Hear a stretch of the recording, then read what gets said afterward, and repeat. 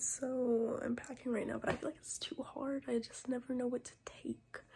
And like I have stuff over there, but I can't remember what I have. And like I just hate knowing that I have stuff like here and there, but I can't remember. And then like if I don't take it, then I'll be like, I need my stuff. But then I can always buy stuff, but I don't want to buy stuff. And it's a struggle. Oh my gosh, I don't know what to pack. Literally, I have everything like laid out, and nothing is in my suitcase because I don't know what to take.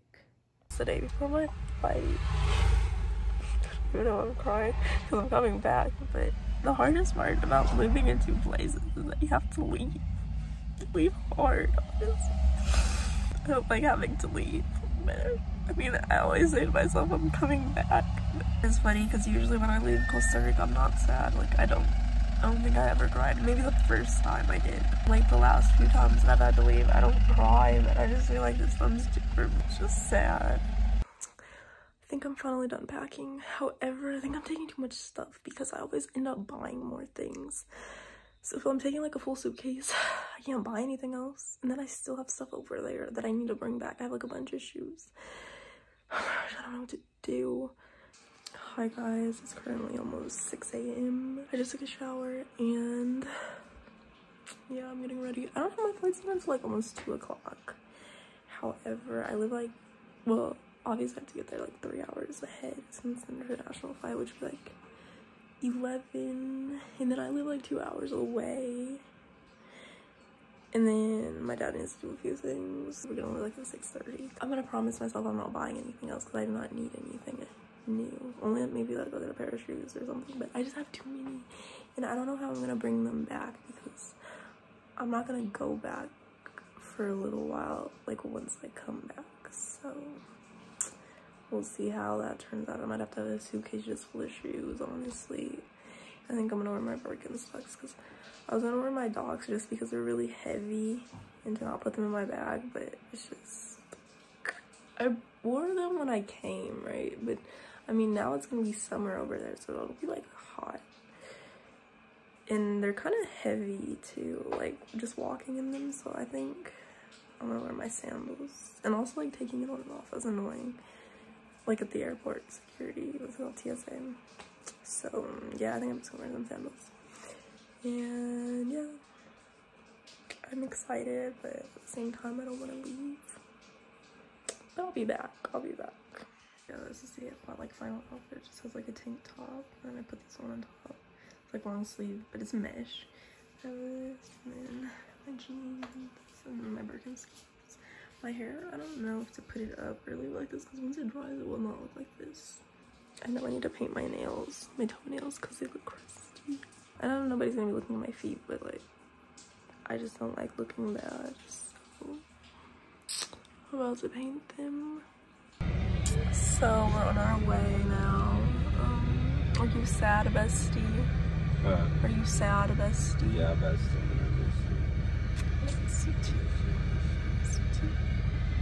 My dad needs to go fix his glasses or something. And then I think we're gonna get breakfast and then we'll go to the airport. But my flight's not until like 2 p.m. and right now it's like 6:30, so we have time.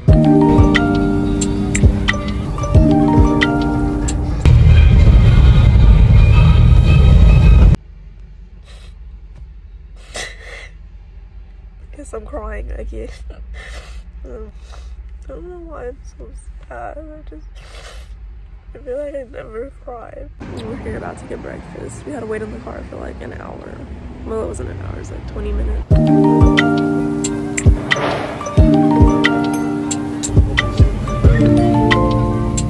So I forgot to make an update when we left the restaurant, but it was good like always. I got gallo pinto and Wells rancheros and some stuff.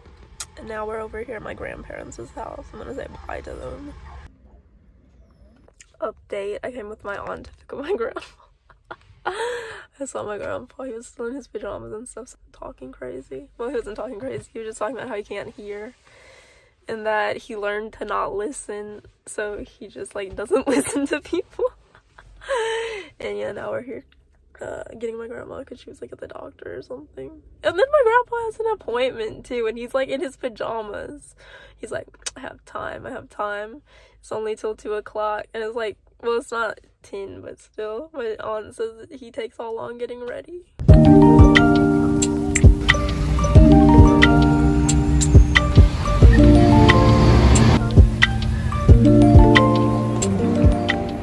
Well, I just made it inside. It's only 11:30, so I still have like 2 hours before the flight. I'm currently waiting at my gate. I have like 2 hours. I'm bored. So I just realized I have a delay. I have a 1 hour delay, and I only have 2 hours and a half like connecting flights, so I think I'll miss it. Like I'll be stuck in Orlando.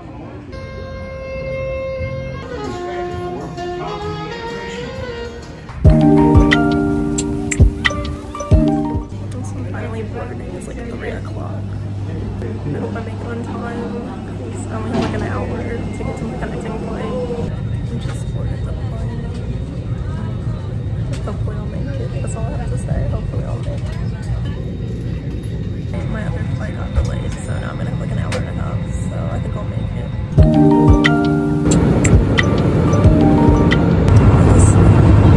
I felt like it had been forever, but I think it's only been like an hour. And it's only like 2 more hours on this flight.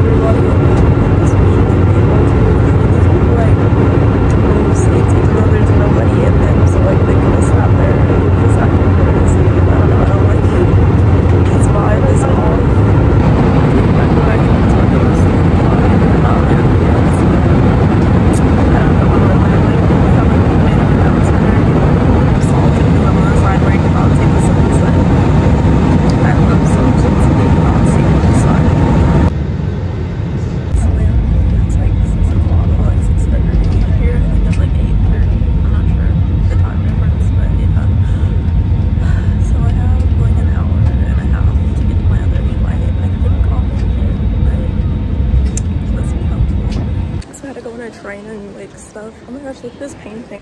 Oh my gosh, I don't think I was recording. I hope I don't miss my flight though. It got delayed, but like I have to walk a ton. Like this airport is giant. I have to get on a train and stuff. Oh my gosh. And hold onto handrails. Okay, so I made it through. I think I'm gonna make it to my flight. It's only 9:19, and I think this thing said that we're leaving at 10:10, so I'll make it. So we're about to leave now. I think it's like 9, and yeah, we're on my way to Cincinnati. There would have been more people at TSA and stuff. I wouldn't have made it. Also, I have a hack for you guys.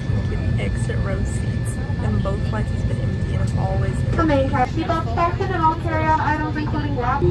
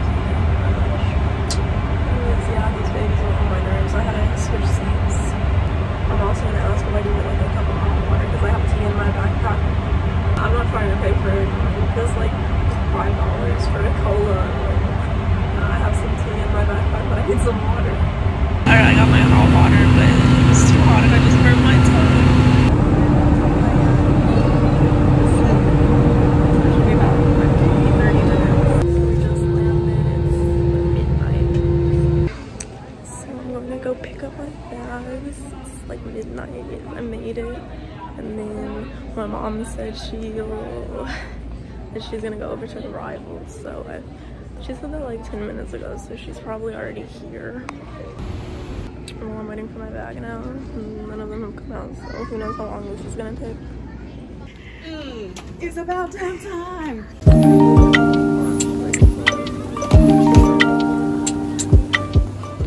Just got to the hotel. It's like almost 1 o'clock.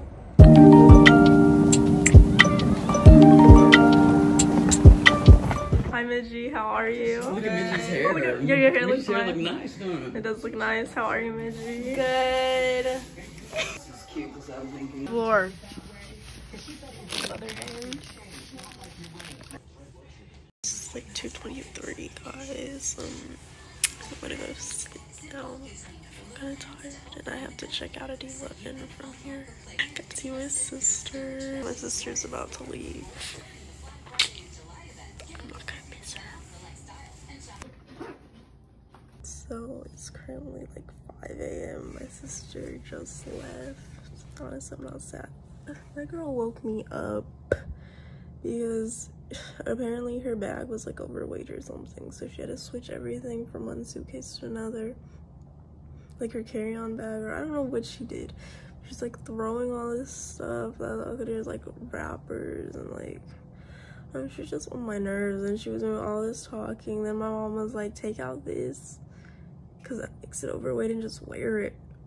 She's like, no, because I don't have the weather in Costa Rica with me. Mom's like, you can just take it out when you get there if you need it. She's like, no, it's because I don't wear that. Then she was like acting all crazy. And then I hear her say, yeah, it's because I wore that jacket last time on the plane and I was just like so cold. So then my mom was like, oh, well, if you would have just said that, I wouldn't have made a big deal about you taking it out. And she's like, she's just, I don't know. Honestly, like 3 hours with her is enough for the entire year. She's just like so high maintenance. She's crazy. She's like a 12-year-old, but she's 23. I don't say I'll miss her. Like, I miss my twin. I really miss her because she's just too much. Bye. I think I'm gonna vlog like these days that I'm here in Cincinnati. I'm going to sleep now. Well, at least I'll try, because like I said, that girl woke me up and now I don't really feel tired.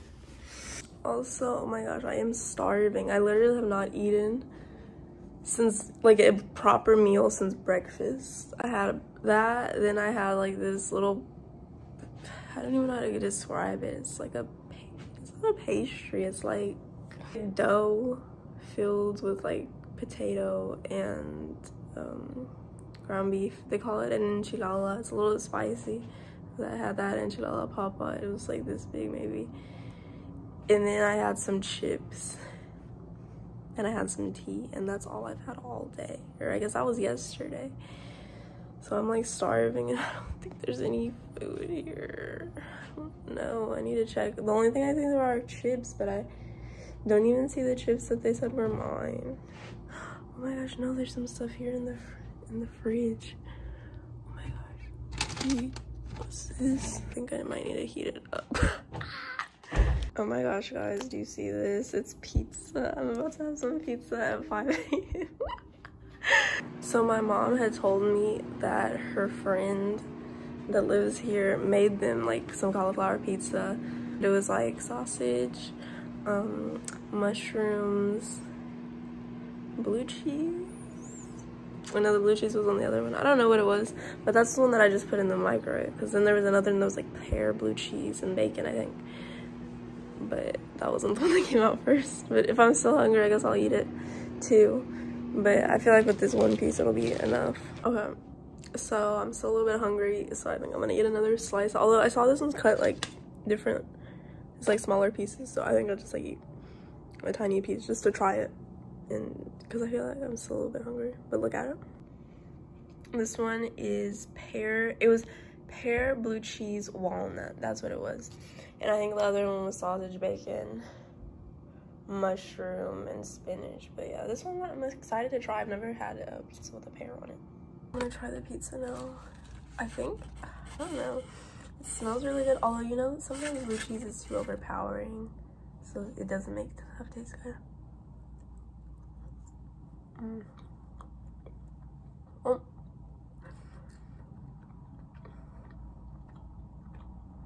There's something on it that gives it like a smoke flavor. It's actually really good. I think I have to take the walnuts off. It's too crunchy for my taste. But I like how the pear and the cheese was like the bread of the, you know, the dough of the pizza. That's really good. I burnt my mouth. I like the combination of flavors, but I think I'd take off the walnut. I didn't really like the walnut on it, but I like the pear. It's good. I feel like it would be good, like, maybe like instead of walnut, I put some bacon. For, you know, the little, like, bacon bits or something.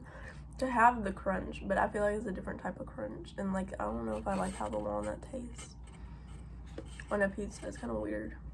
But overall, it's good. Like, I feel like, I don't think I'd order it if it was, like, at a restaurant.